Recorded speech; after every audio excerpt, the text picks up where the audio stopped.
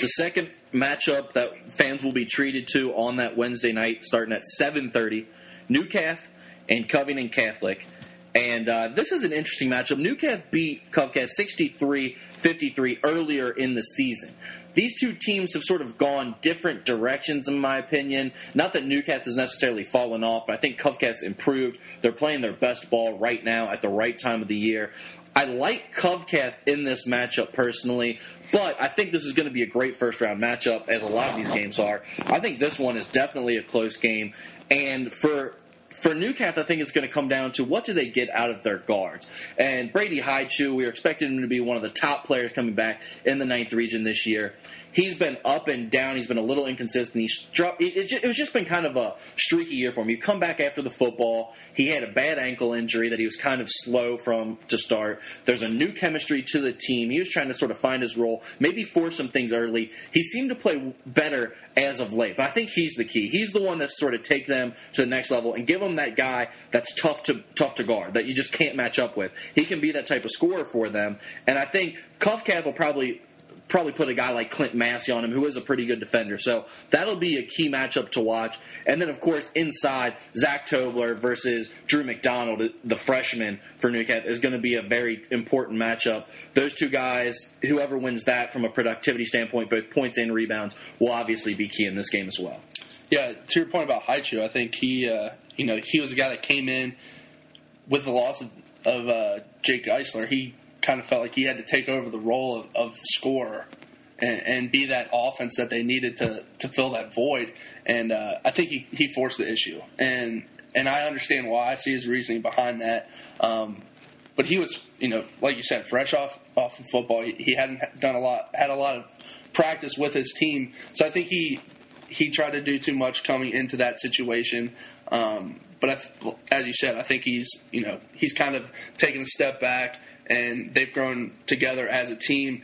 They're a team that I think is dangerous in this tournament because they have the experience of getting, to the championship last year, but at the same time they're not as strong as they were. So NewCath and CovCath, I think, is a great matchup. As you said, I really like that Tobler and McDonald matchup down there. We saw McDonald have just a whale of a game in his first varsity game earlier this year against Dixie, and that was against Dixie. That was against a big time opponent. So we know he's capable, and Tobler, that's kind of his specialty is shutting down the big man on defense. So expect a lot of physicality going down in the post. Yeah, and I think that the problem for NewCath is just going to be Nick Rusatz.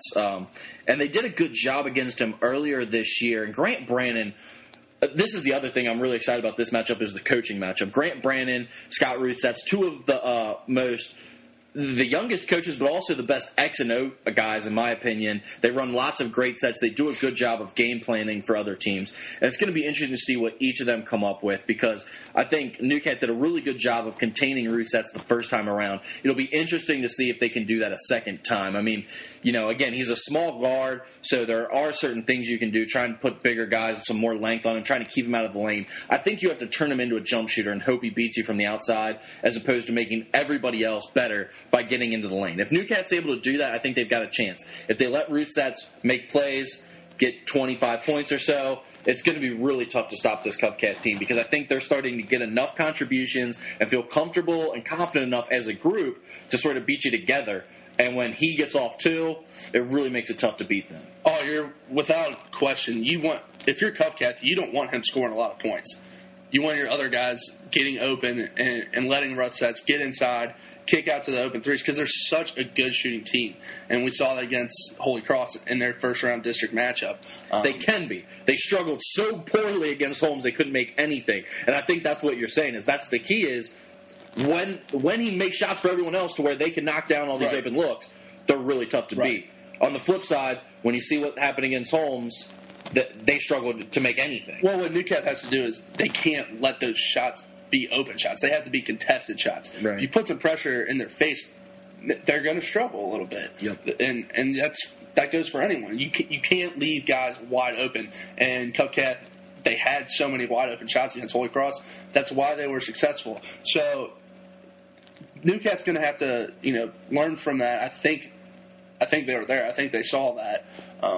So that's got to be their game plan. They got to sit back, make them beat them with their offense and not get in too much trouble. Well, you just brought up a very good point, too. NewCath and, of course, the 36th District played on different nights from the 35th. So both of these teams should have had chances to scout each other if they wanted to. I'm pretty sure I saw NewCath in the house Friday night as well for the finals of the 35th. So if you saw them there, they probably got two chances.